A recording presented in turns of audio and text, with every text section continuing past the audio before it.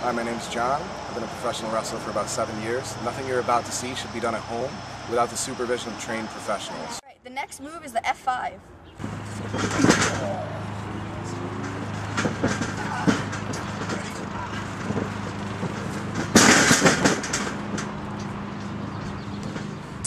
This move is called the F-5. It's basically a reverse TKO. The setup is exactly the same. The motions are exactly the same, but instead of throwing the person's legs behind you, you gotta get their legs up a little to get them over your head, and you're gonna throw them in front of you while still trying to keep their head close to you.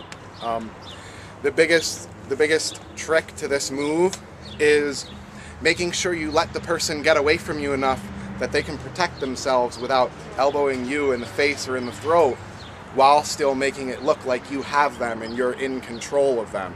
But in actuality, the person taking the move is completely responsible for their own safety once you throw them. Oh, he's paralyzed. Coming in. And basically the setup, like I said, is the same as the TKO.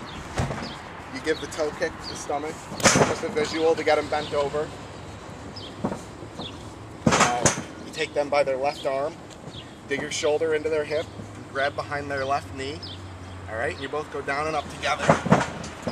And then once you have them here, again, just make sure you have their head nice and close to your shoulder, and give them the signal that you're going to throw them, which is a slight turn this way before the big turn forward. Can I do it? Yeah. Ready?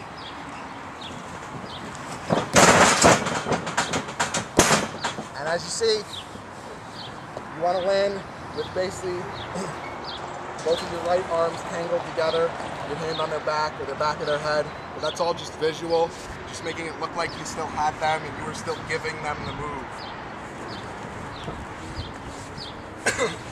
And you should definitely stretch out before doing any of these moves.